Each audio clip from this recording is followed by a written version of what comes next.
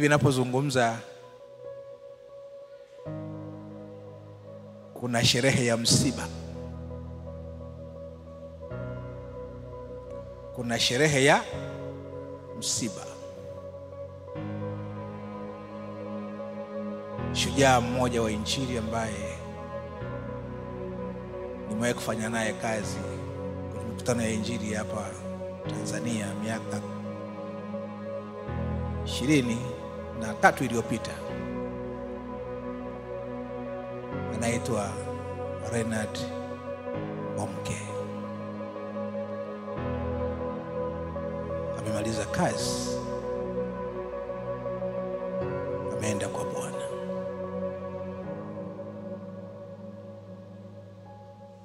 Hiyo ni sherehe ya msiba. Record yake, amehubiri Injili ya kuleta watu kwa Yesu toka kusini mwa Afrika mpaka kaskazini mwa Afrika, mashariki mwa Afrika mpaka magharibi mwa Afrika.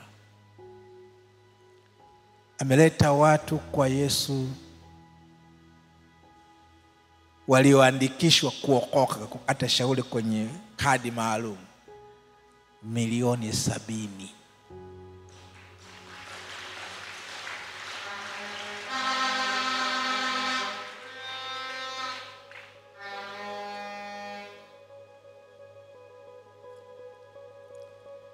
Sasa ukisikia mtu kamaliza kazi, huyo ndio kamaliza kazi. Na huko anakokwenda au alikokwenda, ambako ndiko tutakakokwenda baadhi yetu, sina imani kama ni wote. Kimsingi tu wewe ndio unatakiwa ujihakiki kwamba na wewe utakwenda. Lakini ametumia matrilioni ya fedha kwenye mikutano ya kuleta mamilioni kwa Yesu. Wenye dhambi wanakusanya pesa, wanalimbikiza, wanakuwa na asset nyingi, wanakuwa na majina hayo. Yeye aseti zake ni milioni 70 ya watu waliokuja kwa Yesu.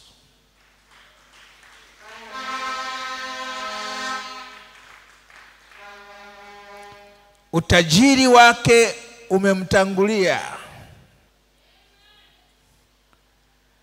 Utajiri wa mwenye dhambi akifa anauacha, anaenda akiwa mufilisi.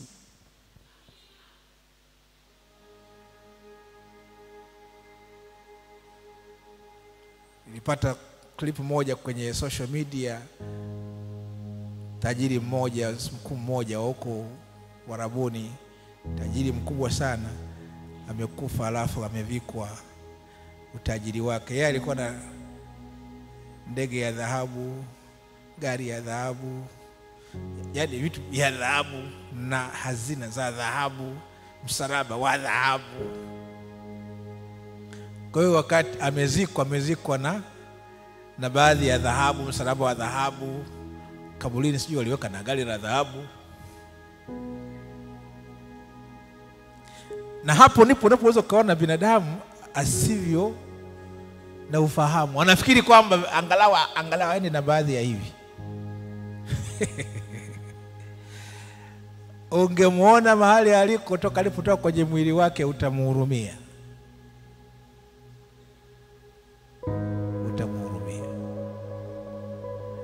Ndipo anapogundua alivyopoteza muda wake duniani,